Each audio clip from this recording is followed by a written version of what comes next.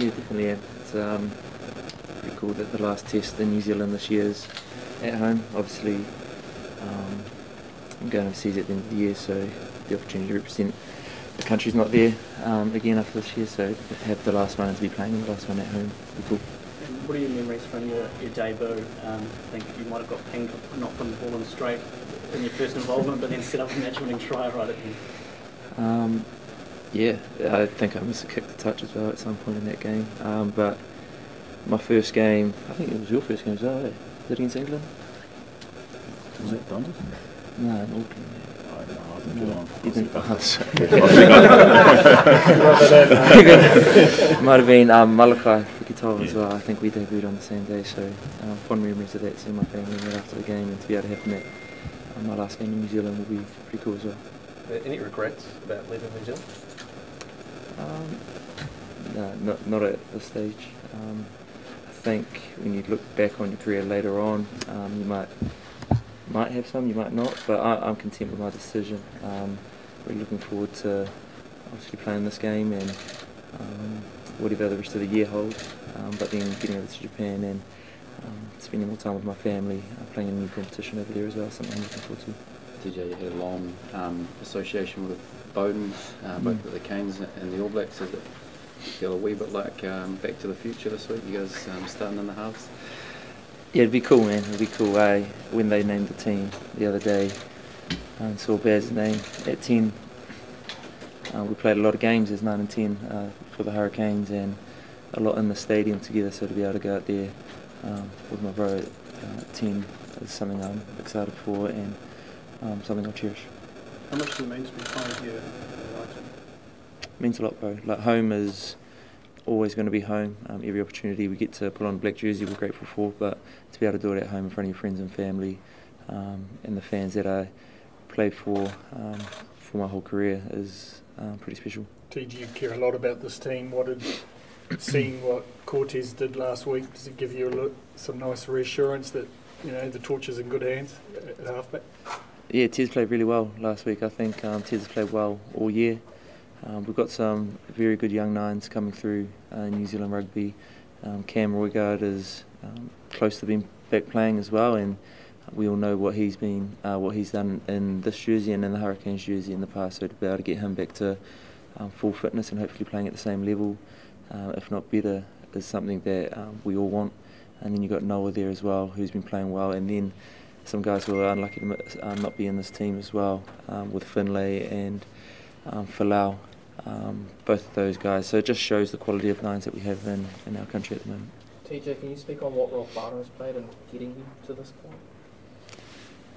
A massive role, bro. Like, Whānau is, I think for maybe all of us, I can't speak for everyone, but it's the most important thing in our lives, and regardless of if you play rugby, if you're juno, whatever you're doing in life, we look back to our whānau to help us through good times and to help us through bad times and to celebrate good times. So my family has been a massive, I guess, rock for me and a consistent for me throughout my career. Looking back to the 22-year-old self when you made your debut, what would you say to him now?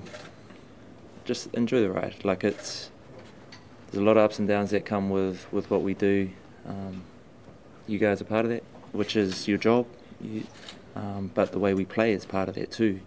And I would just say to enjoy it for what it is, because, man, it goes quickly. Do you mean the media were part of the ups or the downs? Both, I think. And there's no bad blood in that at all. Like, you have a job to do. Your job is to help promote and sell our game, and I understand that a narrative, if it's a negative narrative, can create some form of conflict or conversation about the game, and good and bad conversation on the game actually grows the game. So I get it. I don't always agree with it, but I get it. Just to dig into one of those negative narratives, what's going on with the Wellington hoodoo?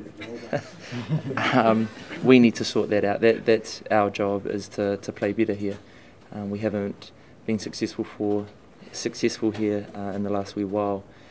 So for us, we understand that a field or a region doesn't determine whether you win or lose. It's our circle, and we have to own our performance this weekend, and we're looking forward to doing that. Patrick, welcome. Hey guys. How good is it to be back, and how frustrating was it to go down when you were playing some pretty good footy? Yeah, awesome to be back. Very frustrating, sort of getting the injury, and then just with the rehab and time frame it took to sort of get right. I've never really had calf issues before, and I don't really have calves, so to have a calf issue was probably frustrating, the most frustrating. But probably more so just watching the team go to South Africa, and then obviously the RG games as well. It's hard being on the sideline or being at home where you feel you can have a bit of input, or where I felt that I could have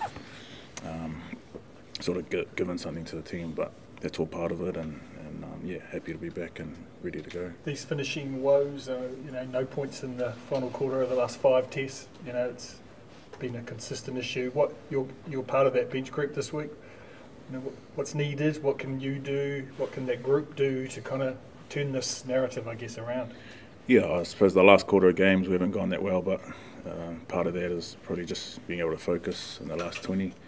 You got guys who are probably playing some real good rugby and going full tit for 60 minutes, getting into that last 20 bit fatigue. But saying that, rugby's an 80-minute game, and you've got to be able to perform there, and that's probably where our area of weakness is at the moment. But we acknowledge it, and we know that as a bench crew, we've got a job to do when we come on. So we're not just watching the game as it's going, we're actually deep into it and seeing where we can have good input, or see where we can add value.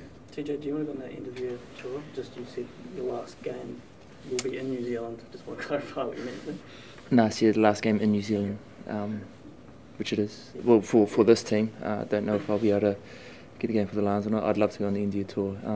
Playing for the All Blacks is the pinnacle of our sport, so every opportunity I get to represent this team is something that I'd love to take. And what's it been like coming back post the Achilles injury? The goal was to get back into the All Blacks. What's it been like getting in here? It's been awesome. I spoke about hindsight before, and I don't think I'm probably going to refer to it again here, where I'll reflect back on it after the season and be able to, I guess, feel it a little bit more. Right now, I've just got a job to do. My job is to go out there and win a rugby game and impact winning in this environment. TJ, I know it's a big day for you. It's also a really big day for Sam Keane on Saturday to win his 100th cap. Yeah. Can you just give us your thoughts? You've played with him as a captain, you've played with him not as a captain. Just give us your thoughts on what Sam has meant to you. Sam's a great man. I played schools with him, 20s, and played against him a lot through Super Rugby and that, and then with him in this team a lot too. His influence on this team won't be forgotten.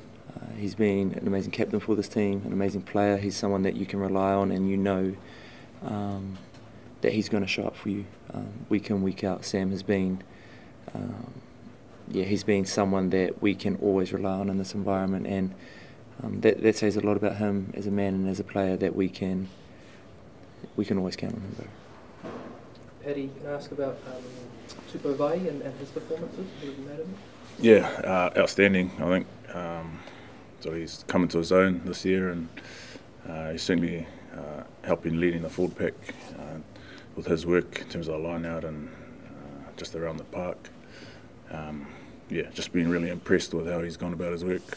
I know, sort of got to play with him in his first year when he made his debut, and sort of seen his rise till now. So definitely a bright future ahead of him, and I feel quite proud.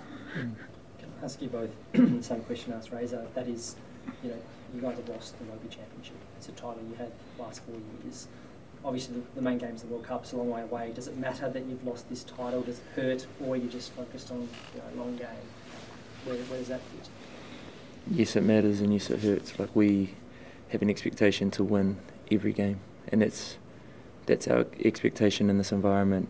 Every game we go out there and we want to win. We train hard enough to win, and we believe that we are good enough to win. And to lose the Rugby Championship and to lose any game for us isn't good enough. TJ, going back to the Northern Tour, what would it mean to you to play again at Twickenham after the journey you've had with the Achilles tendon? Obviously, to close the circle there. Yeah, I haven't really thought too much about that.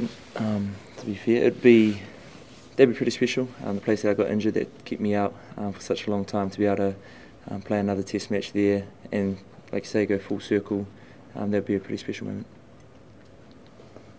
Cool. Thanks.